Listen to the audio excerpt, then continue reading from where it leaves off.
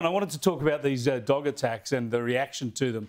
And let's have a look at this quote from the breeder of those two rottweilers that mauled the owner in Perth the other day. The dog breeder says, "We don't breed dogs for fighting. We don't breed dogs for security. We mainly breed them for show and to place them in family units." Yeah, we get that, but sometimes they really hurt people.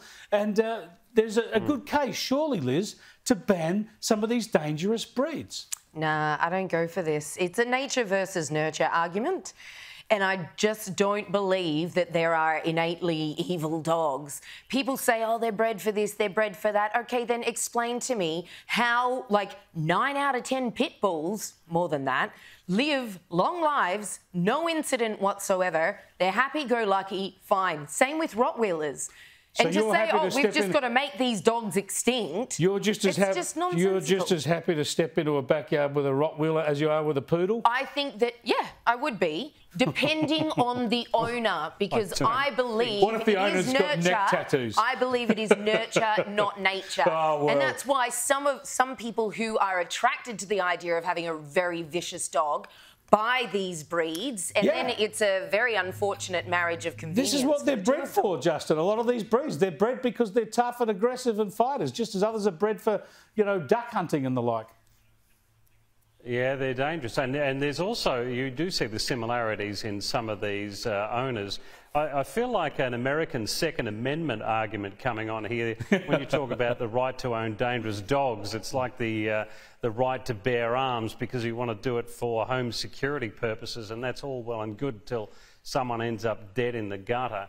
Yeah, I think, look, I'm not sure if totally banning them. I'd like to see whether it's some form of greater education or greater responsibility put back on these owners. But because look, let's be totally frank, there are some dead set half-wits that get to buy these dogs. Exactly. So it's like saying... But there's some shockers. It's like saying, let's get rid of cars because some people drive them really recklessly and kill others. I've known the responsibility is on the owner, not the dog. I've known very sensible and very diligent dog owners whose dogs are psychopaths and dangerous, and it happens all the time. Well, then if they're responsible owners, they put the dog down. They should. I don't want my kids going to the park and have to take their chances with somebody's pit bull or rottweiler or Alsatian. But that's fair enough, and it falls on the owner to do the right thing if they know that they've got a psycho dog. Well, psycho dog. Well, exactly. And there are penalties, actually. The interesting thing is that there's a lot of penalties available to councils and state governments, police forces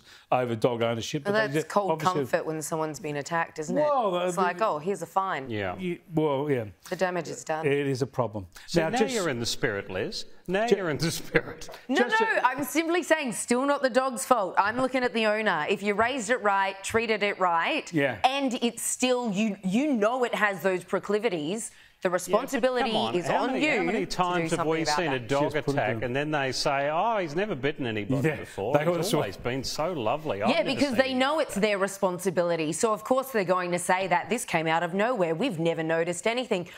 Good friends of mine put down their sheepdog because they brought it here to Sydney. It was a beautiful sheepdog called Tess, but just kept nipping people. To the point that they bled. It wasn't just a love bite. Well, they should have put it down sooner. So they had to. Once it happened twice, they were just like, fit right in Sydney then. Yeah, very sad, but that's the responsible thing to do. It is all on the owner. It's all on the owner, but unfortunately, innocent people get hurt. And so take the dog out of the equation, guess what? You don't get hurt.